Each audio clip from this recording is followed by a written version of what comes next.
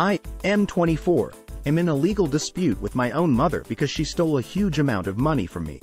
I just want to get this story off my chest because I don't have anyone to listen to me.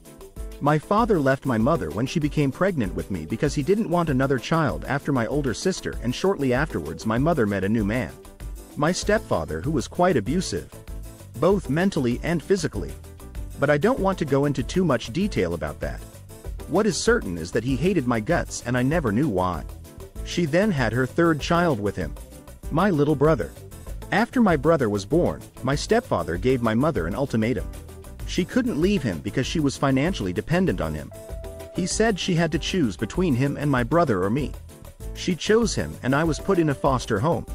At least I was allowed to come home for a few days during the summer, but that was it.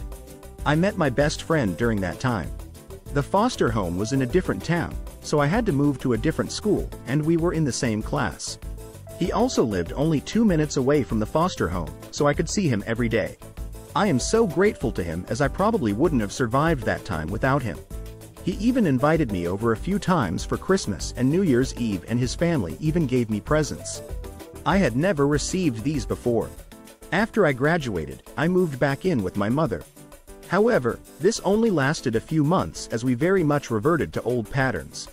Normally I would have left immediately, but out of love for my brother I stayed for several months. But at some point I couldn't take it anymore and moved out. That was the last contact I had with my mother. She insulted me by text message for a few days after I left, calling me an ungrateful piece of shit after everything she had supposedly done for me, and then blocked my number. This was about 7 years ago now. The last time I saw her was this year when I was at the city festival with my best friend. I saw her there with my brother, who no longer remembered me. Anger built up inside me and my friend pulled me away and said that it wasn't good for me to see them. And he was right.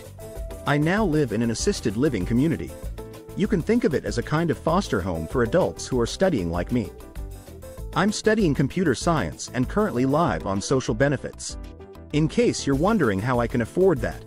In my country, tuition at a university is free as long as you are accepted by the university.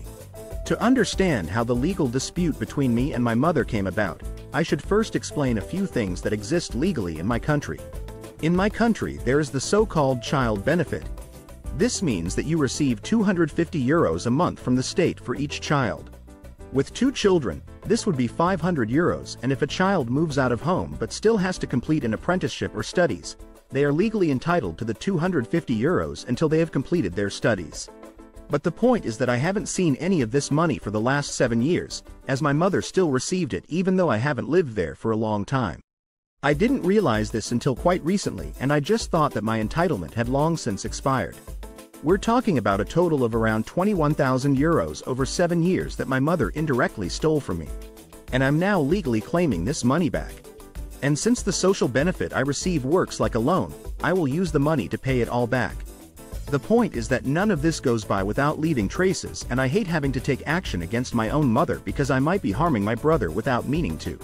As I have no contact with my older sister or the rest of the family, my best friend is the only one I really have at the moment. If you want, I can keep you updated on how things are going, but I'll be honest. I have almost no strength left. I'm tired of having to fight every day.